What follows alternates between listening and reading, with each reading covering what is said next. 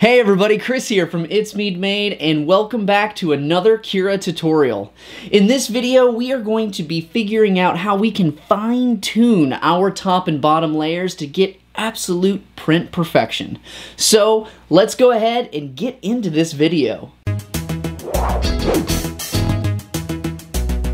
So we're going to cover a lot in this video, and I went ahead and I've chaptered out this video for you so you can skip to whatever section you want.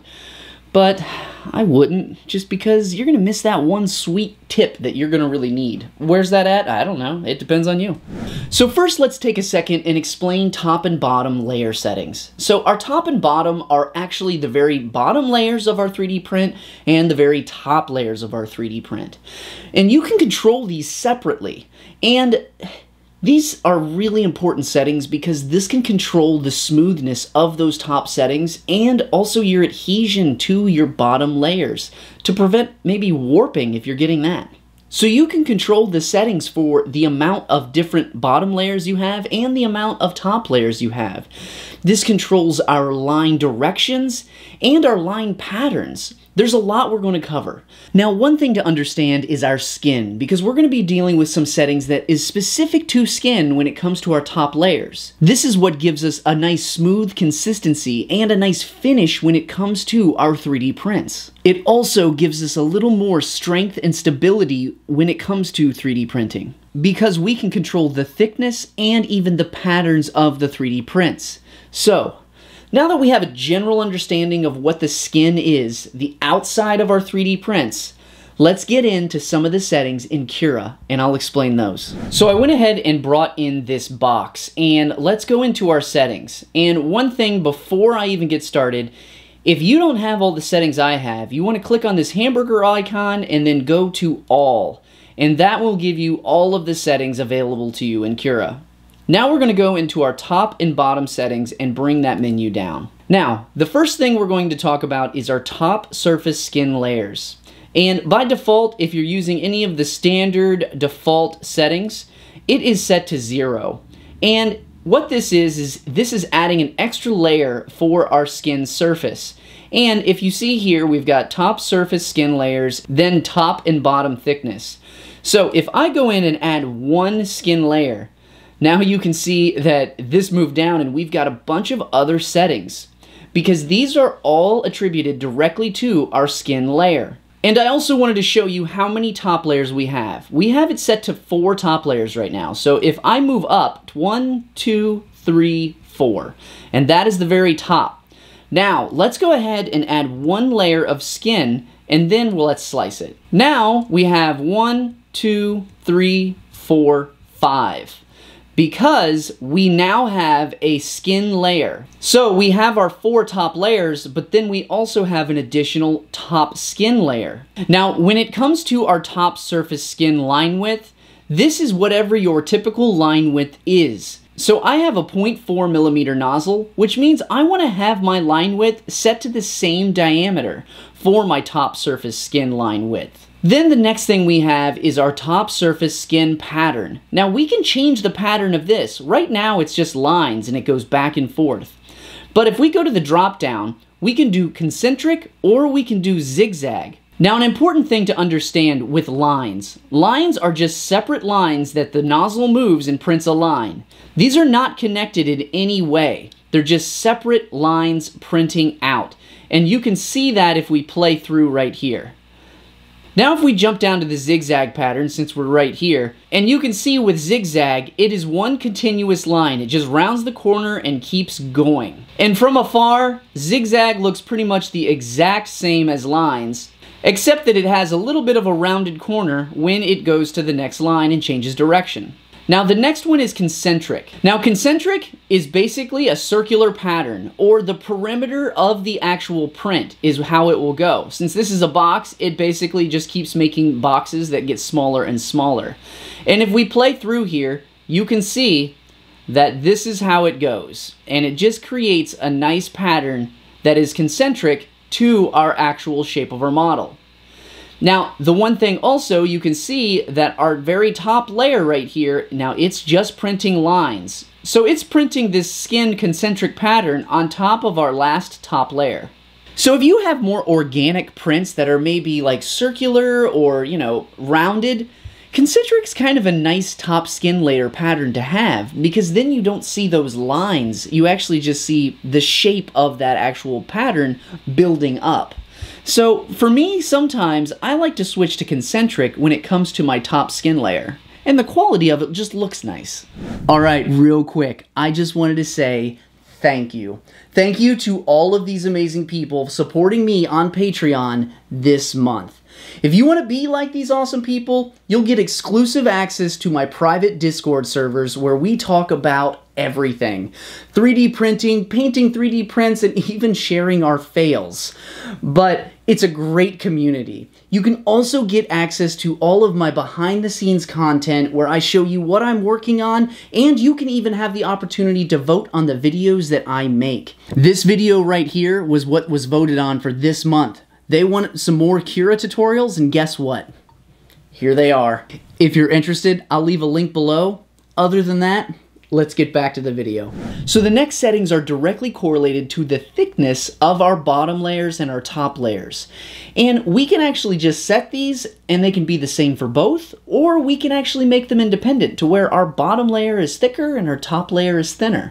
Now the one thing I will say, if we do not have enough top layers in our 3D prints, we can get some really bad effects and things that we just don't want when it comes to our 3D prints. One is honestly holes and gaps, and we've already discussed that. We want to have enough to where we can fill those holes and gaps, especially for those peaks and domes. That's where you can really get some of those holes and gaps because there's not enough layers to be able to accommodate for that angle that we're printing at. The second one is something called pillowing.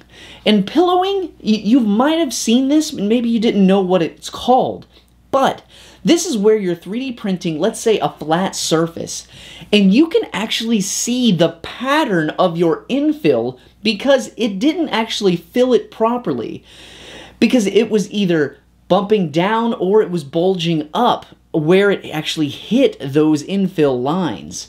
And pillowing is something that it just looks ugly, and we'll get into that later, and I'll show you some examples. Now, the one thing to consider is the more top layers and bottom layers you add, the more your print time will be. So you want to find that happy medium to where your quality is looking great and you have just enough top layers and bottom layers when it comes to our thicknesses. So let's jump into Cura and let me show you where we can change these settings. So I went ahead and set my top surface skin layers back to 0. So if we look right here, our top and bottom thickness settings are right here. We have our top thickness right there, and then down here we have our bottom thickness. Now there's two settings when it comes to each of these. Now we can actually set this for both of them at the same time. So if I wanted this to be a 1mm layer thickness, we could absolutely do that. And then this would change our bottom thickness and our top thickness. But I'm going to go ahead and leave it at a 0.8 top and bottom thickness. Now, the other thing we have is if we wanted to separate these out, we can actually separate just what our top thickness is by millimeters, and then down here, our bottom thickness by millimeters. Now, there's another setting that actually can override the millimeters. If we just want to be printing this at a certain amount of layers, we can go right here to our top layers. So I could say I want 6 top layers. And you can see how this gets grayed out. So now it's saying, okay, well our top and bottom thickness is at a 0.8, but you want this many layers for our top layers. So this is what we're going to print. So those are the settings when it comes to our top and bottom layer thickness. Now, when it comes to our top layer thickness, I think it's important for you to actually see what the differences are when you only have a few top layers and a lot more top layers. So I went ahead and I printed out examples to show you what it looks like to have 1 layer thickness versus 6. So we're going to look at all of the different thicknesses so you can have a better understanding of how it affects your 3D prints. So I've got these examples of showing us what our different top layer setting looks like. Now, this goes from 1 top layer to 2, 3, 4, 5, and 6 top layers. It's just really important to understand and see what these examples actually look like, because if you're experiencing some of these issues, increasing your top layer can just fix it automatically. So let's examine each one of these and see what the differences are and what the issues are from having not enough top layers to maybe too many top layers. So here's our example of printing just 1 top layer. And obviously we've got all of these gaps in here and it just doesn't look great. And what this is doing is it doesn't have anything to squish and actually get a good line thickness, because it's actually bridging across each of these gaps. And these gaps is where we're getting this drooping, and you can see right here, I can just peel them apart if I wanted to. But if you're really wanting to see through your print, this might actually work for you. But I've never run into an instance where I want to be able to see every single line and have all of these gaps and see my infill. But this might actually be something you're going for a certain effect, who knows? But for me, I know that 1 top layer is never enough. So now we see here, we actually have 2 top layers, and the 2 top layers, if you see in the light here, and this is giving a little bit of a bulge to it, and this is exactly what I was talking about when it comes to pillowing. And this is a prime example of what pillowing is, because it's attaching right at the infill lines perfectly, but it doesn't have enough support yet to be able to just give a nice smooth finish. And you can still kind of see through it a little bit. I mean, some of these have little bits of holes, and it's just not enough. So 2 layers is something you really wouldn't want. Now if we move to 3 layers. 3 layers is looking a lot better, but if we go in the light, you can still see that infill pattern. This is something that I would definitely increase my top layer lines, because 3 just isn't enough. When you can still see that infill pattern, I mean, it's time to increase it. So 3 is definitely not what we want. Now we're at 4 top layers, and 4 top layers is typically the setting that I like to go with. And look at this. I mean, it is a beautiful, shiny surface, and it's also very smooth. Now, it does have a little bit of a rough texture to it, and you can see those lines, but for the most part, it is a really good top layer count because we don't see that infill anymore. Now, jumping from 4 to 5, it looks great, and there's not a lot of difference between 4 and 5 layers because it already has that support to be able to print a good top layer. And for this, I mean, it looks great. And if you're looking for more strength, having 5 layers is not a bad idea to do. And then finally, 6 layers. And honestly, at this point, you've just got so many layers that you're going to have a nice smooth surface. So there's not a huge difference between 4, 5, and 6 layers, because you can see here, it is nice and smooth. There is a little bit of a texture to it just because of our lines, but for the most part, it's good. But this one definitely has the most strength. And if you actually match your wall thickness to your line count on your top layers and bottom layers, you're going to have a very strong print. So the next thing is our bottom layers. We can change that to a specific number too. Let's say I want a really solid base, so I could actually change this to like maybe 8 if I wanted to, remembering that this would definitely increase my print time. But if I want something very strong on the bottom of this, I could do that. So the next setting is our initial bottom layers, and this is typically tied right to the amount of bottom layers to let it know this is the first layers that I want you to print. But moving down here, you can see that we have our top and bottom pattern and our bottom pattern initial layer. So for the very first layer, we can control what kind of pattern we want. So let's say that I might want concentric for my very first one and then zigzag for all of the rest of them. So if I actually slice this, you can see the very bottom layer is now a concentric pattern, but the next layers are all zigzag. So another setting I want to discuss is monotonic top-bottom ordering. Now, this one can be a little bit confusing. I've got an example to show you what it does, and this is basically the order of how it prints our very top layer. So I'm going to show you the differences of having this setting on and having this setting off. So right here, monotonic top-bottom order. So I've got this model with just some holes in it.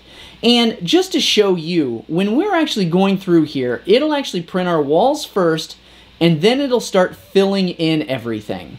So here's all the walls, and then this is how it's going to fill in. And typically what it does is when it hits a break right there, it'll just keep going, but then it will keep going whatever makes sense to make it as fast of a print as it can. So you can see that it goes backwards, and then it starts right here and fills this gap in, then it comes back and fills this little bit in, and then it goes through here, and you can see how it's really just jumping around, and it's not actually being consistent and getting a smooth top layer here. So the biggest thing here is you can just see how it's not consistent of how it fills in the top layer. Now, if we actually click this setting and enable it, let's slice it. So now, when you see this go through, it is actually going to do the same thing and just keep printing when it gets a hole, but then it's going to come right back and actually start finishing the top layer in the same direction. So essentially, what it's doing is it's going back and not allowing any of this weird gapping or anything like that. So it's going back while that filament might still be hot, and be able to have a good bondage and less gaps potentially. So it's trying to actually fill it in evenly and move through the entire top layer to fill it in a nice smooth pattern. Now the big thing here is sometimes when you have a big smooth surface and some holes like this, when it jumps back to where that huge gap was, you might not get as smooth of a finish for that top layer. So basically, it's going back and it's making sure that it's connecting to everything in an even way. Now, if you have holes in your 3D prints, this is a good setting to have, because it's not going to just randomly print here, and then fill in the rest later. Now, I like to have this setting turned on because it just gives it a smoother top layer. Now, the next setting is top and bottom line directions. And this is the angles of which we want to print our top and bottom layers. Now, typically, it will print at a 45-degree angle. And why that is because it will print its fastest when both X and Y motors are enabled. Because when it's going at an angle, your bed is moving for the Y and your X is moving for the belt across. So when both of these motors are enabled, it's actually just printing a lot faster because it's traveling more. But some of you might be wanting to get a consistent look on your top and bottom layers. And this is where we can change these settings. And let me show you what it does. So the first thing we'll see here is it is actually printing at a 45-degree angle. Now if we go to our top and bottom line directions, you're going to see this little bracket. And this is the important thing to note. We need to leave this bracket here. And we're going to type our numbers in there.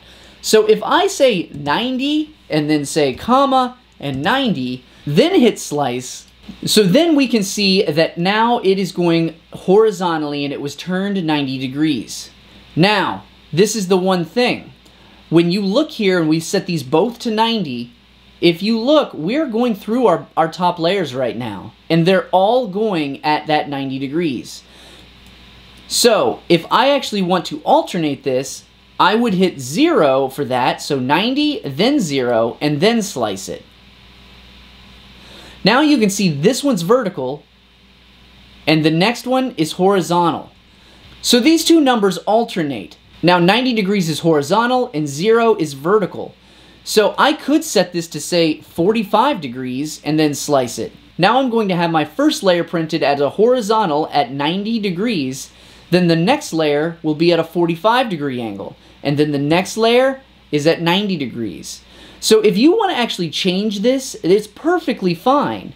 And this will give you a nice consistent look and pattern when it comes to our top layers. So if you're actually printing something like this and you want to have it all consistent, this is where you want to change your line direction. So there's another setting that I think is really important, especially for those of you that are trying to get a really smooth top layer, and that is ironing. So what ironing is it essentially will 3D print your entire top layer, and then when it's done with that last layer, the nozzle moves back across your actual print, and that will help smooth it out because it's keeping the nozzle hot. So that hot nozzle is just smoothing it out. And let me show you what those settings are in Cura. So now let's go here to enable ironing, and I'm going to check that, and then a few settings are going to pop up for me. Now, one thing is we can iron only the highest layer. And this is something that I actually do because it also saves print time, because you got to think about it is moving across to try to smooth everything. And I only want it to smooth the very top layer. Now, when it comes to our ironing pattern, we have a few. We have zigzag and we have concentric.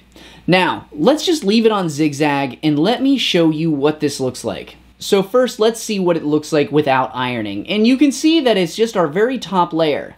Now, if we click on ironing and then we just hit slice, now we see all of these little lines, and this is the actual travel on the very top layer. Now, it's not another layer. It stays on the same layer, and it is going back and forth. And if you see here, they're just kind of looping around in a zigzag pattern. And that is the actual ironing pattern right here, zigzag. Another thing we could do is concentric. So if we slice that, now we see that all of the lines are going vertical. And if we really zoom in here, we can see that all of these are going around in this circle. So they're going this way and around. So it's going in a concentric pattern. And this is really going to smooth out our 3D prints on the very top layer. So we also have our ironing flow, and that is actually putting out just a little bit of filament. And this will actually help fill in any little gaps we may have.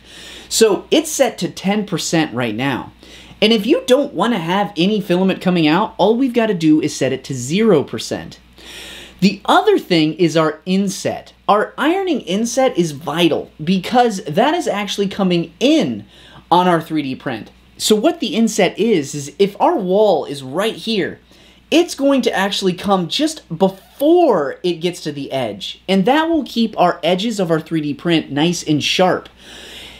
Because if you don't have an inset, it's just going to come over here and it's going to get a little bit of a rough edge. So you want to make sure you have your inset. So let me show you those two settings. So right here is the ironing flow, and it is at 10% of our normal flow rate, just to put out just a tiny bit of filament, and that's what these little lines are. The other thing is our inset, and we're coming in just a little bit, and if we look on our edges here, you can see that it's just inside here. Now when it comes to our speed, this needs to be nice and slow, and Cura will automatically determine how slow it should go. And this is one of those settings that I have never messed with. I always leave it at whatever the default is because I get really good results with it. So the next thing we have is our skin overlap. And when we have our skin layers, they can overlap with our walls. So if our walls are here and we don't have any overlap, they're just touching. But if we overlap them, that's going to give a really good bond to our skin and our walls. So let me show you what it really looks like. So if we see here first, we have our skin and our walls, and you can see right here. Now, they're all just touching, but if I increase this to, let's say, 50% and slice it, you can now see our skin is actually overlapping with our actual walls. And this will definitely make sure that we have a good bond between our walls and our skin layers. Now, by default, Cura will set it to 10%. I will typically make it about 25% because I really want to make sure that I have a good adhesion to my walls and my skin. So it's slightly overlapping as you see here. The next setting we have here is our skin removal width. This setting determines the width of the nozzle path when removing the skin. Increasing this setting can help to improve any unwanted skin that may be present in the model. And this will also improve our surface finish. But I will say, increasing the skin width too much can lead to unwanted removal of skin. When we want that there, it could remove it if we set this too high. And this really helps when we have slanted top angles. So we can see right here, all of this yellow right here, and this is helping with our skin. And if we actually increase this, like, by a crazy amount, let's say 5 millimeters, and you can see where it removes that, and that is what could fill those gaps on those very top layers, especially when we have slants like this. Then with the next setting we have is our skin expand distance. This setting determines the distance between the skin and the walls that are expanded.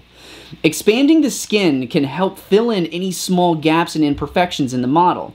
It can also improve our surface finish. But if we actually increase this too much, we could get loss of details in our model, and it's also going to use a lot more filament. So it's set right now to 1.2 millimeters. But let's move this out to say 5 millimeters so you can get an idea of what it does. So now at 5 millimeters, you can see that this is completely filled in. And this, like I said, will help with any holes that you may be getting in the tops of your prints.